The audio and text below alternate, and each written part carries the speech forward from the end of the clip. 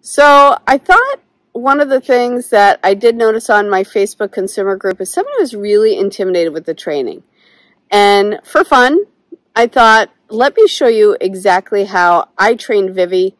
And it may not be exactly the same, but now in reflection, this is kind of how I would handle it. Look at what a goon she is. If you like anything on this channel, please like and subscribe to it.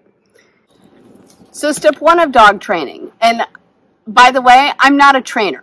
I'm an owner who has a dog, and I'm just sharing with you what I would do. And anything that I'm sharing is all stuff that I've researched and applied. I can tell you that typical dog trainers will probably tell you this, but if you have a dog trainer who's guiding you in a different direction, by all means, listen to the professional. So number one, exercise your dog. Your dog has a ton of energy, just like my kid has a ton of energy. And if I want them to be successful, I try to make sure that they are well exercised. Vivi will last for 15 minutes.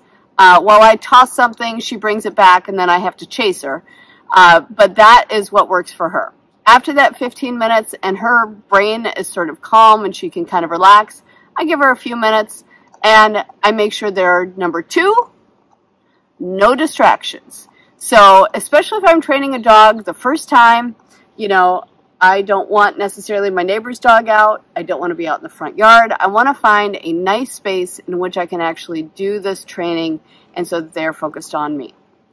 Number three, my training is only going to last no more than 15 minutes.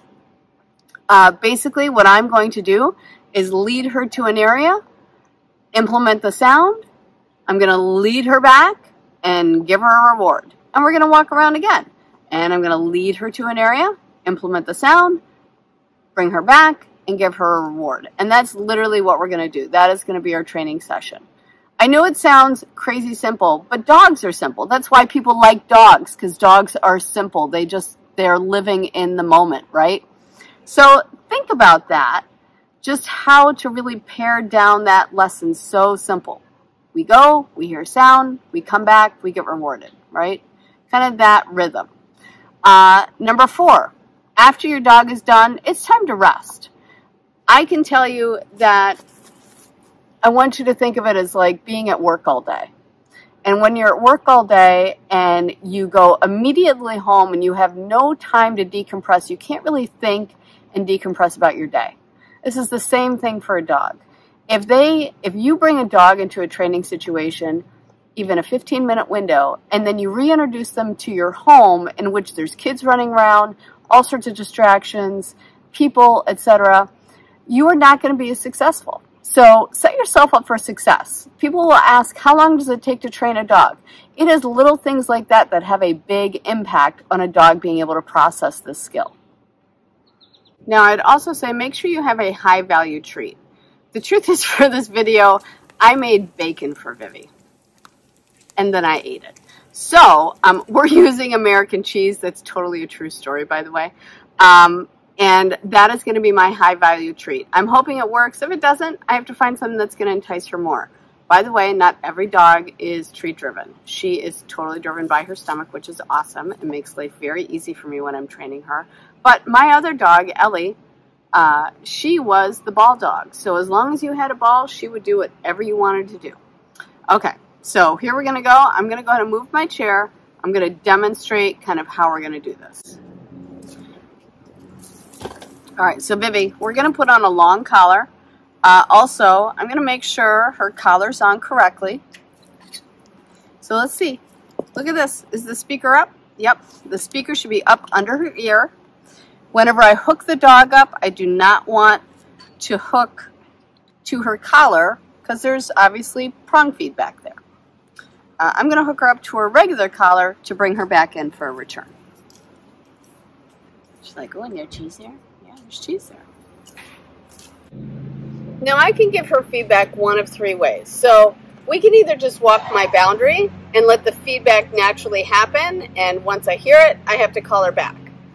I can do that. However, I'm going to suggest if you want full control, turn the feedback off of your fence and do it manually. So you'll actually be giving them feedback right at the right time so you know exactly when the cue is. It is up to you how you do it. Right now, I'm going to actually do it using my border because my phone is obviously filming. And we're just going to kind of walk on out.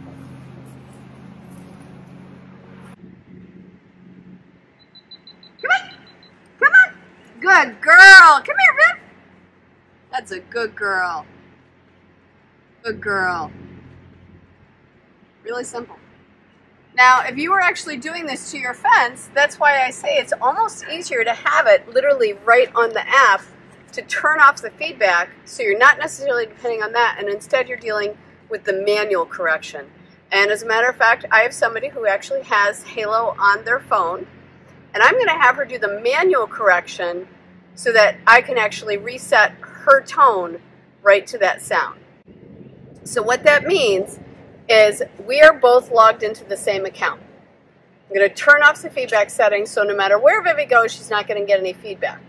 But manually, the person who's actually standing there can actually do it right there on the spot, and then I can call her back. Okay, so all of our fences are off, and basically all she's going to do is touch prevention when I want her to touch prevention. When she hears that sound, she needs to return back to me, and that's how she gets her treat. So when I want you to do prevention, I'm just going to raise my hand up, okay? So we're going to walk out this way.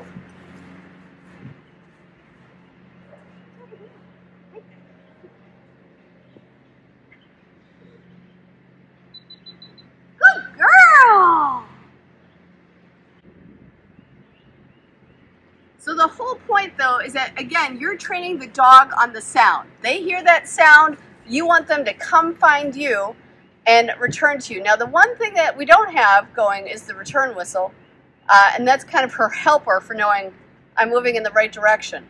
If she goes past a fence, that prevention signal is going to sound. If she turns around and starts moving in the right direction towards you, it is going to stop any of that feedback that's going on.